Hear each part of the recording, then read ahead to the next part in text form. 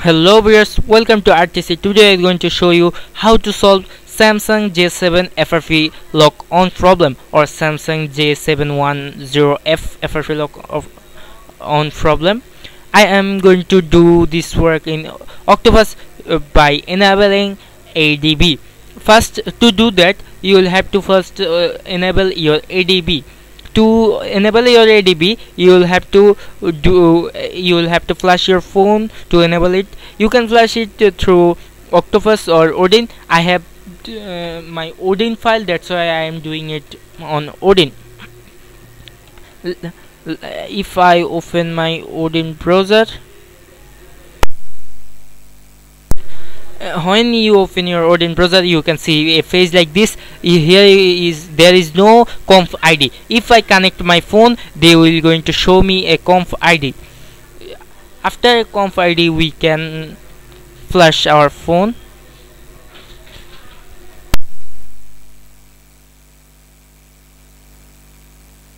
I have connected my phone. Now they are going to show me a conf ID.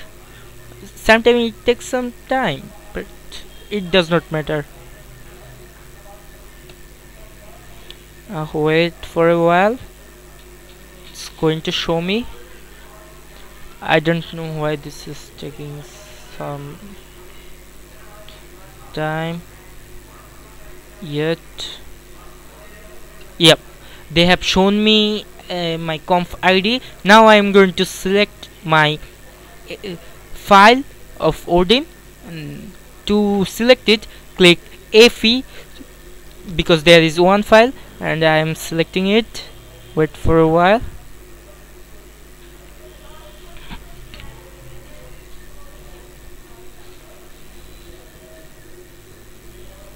Here where it is. Here you can see Samsung J10 ADB file. I have selected it. It's load up very quickly. Sometimes it takes some time, but why this loads up so quickly, I don't know. But now I am going to start the flash. To start the flash, you will have to click start button.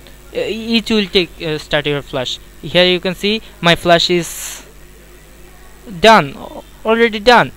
Now I have enabled my ADB and wait for a while, then your phone will open. But if your phone is taking restart, then hard reset or hand format your phone, it will solve this issue. Now I am going to flash my phone completely with Octopus.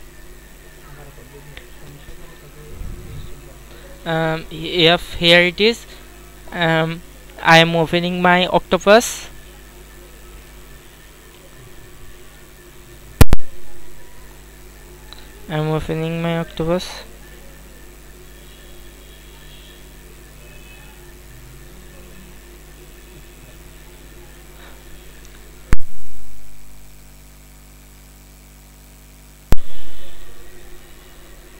To solve this issue, you'll have to click on reset Frp reactivation. It will reset our Frp and we will able to open our flash. I am selecting my model and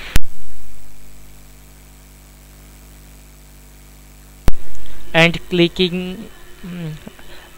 After selecting my model, I am going to reset Frp. Click reset Frp reactivation. I have clicked it.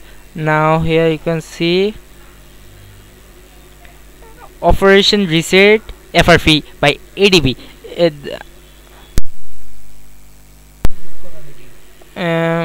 It is going to work 100%. Here you can see there is some logs they are showing us. Frp is successfully resetted. Now to reset your phone completely, you will have to go after opening your phone, you will have to go to menu, settings, backup and reset, and make factory data reset. You will have to, that means you will have to hand format with your phone through going the settings menu. It will going to work 100%. Thanks for watching. Please, if you like our video, please like, comment and share, and don't forget to subscribe.